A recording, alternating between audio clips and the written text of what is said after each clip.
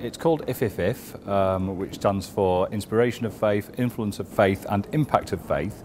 The idea being that we want people to explore where they came to interfaith work from, look at how they can both be influencing of others but also how they can be influenced, and then look about the impact that they can make and look at really positive ways, good practice, how they can have the most influence on, hopefully, the decision makers and change society for the better. When you come to a day like this, you realise how massively relevant interfaith dialogue is to local communities. People see what faith communities bring in terms of holding together the fabric of a healthy neighbourhood as something that is really important. From all sorts of different perspectives, we're hearing actually that what faith communities bring in terms of their impact in a local community is really, really important.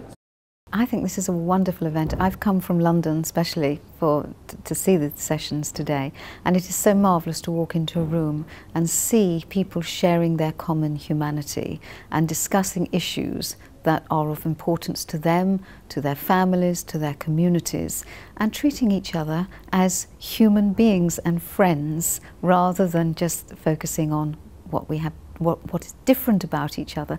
Let's focus on what's the same and the challenges that we all have in common. It's inspiring when all faiths get together, people of really good nature and good belief and strength of belief, then it can only be positive. It can only be positive, I think. It's interesting seeing people from different faiths, coming together, all of them saying it's good, irrespective of our differences, to work together. And then that inspires, others to go away and say, yeah, I'm not alone. There are many others wanting to work together.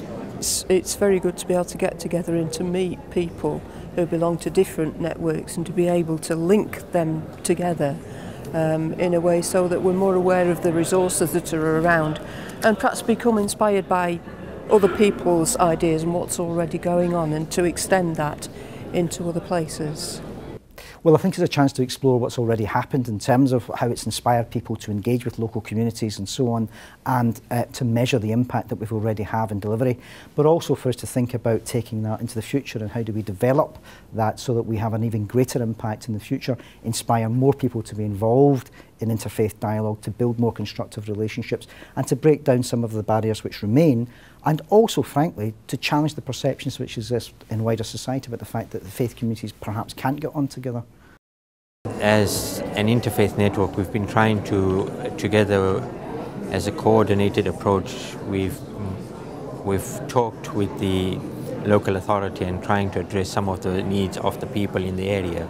I wasn't born in Manchester, but I'm now a Mancunian. It's a city that welcomes you with open arms, and an important part of that welcoming is the way in which the interfaith groups send a clear message that it's not a sectarian city, it's not a divided city, it's an opening and welcoming city. So it's been good to have people here like Richard Wilkinson, who, almost his first statement was, I'm an atheist, but my goodness, how wonderful his research is. We were keen on the idea of public spiritedness, because we do think that more equal societies, those with smaller income differences, are more public spirited, and that's quite important in terms of how we move towards sustainability and so on. They're less consumerist also, that's an important connection. I certainly hope that today won't just be a standalone event, but that the faith communities will be challenged through what we've heard today to actually say, well, okay, what do we actually do about this? Today has been a very interesting day, really, to look at interfaith and what it means to different people of different faiths. And what I'm taking away today is more about people getting together, being and doing face to face, side by side, talking about faith.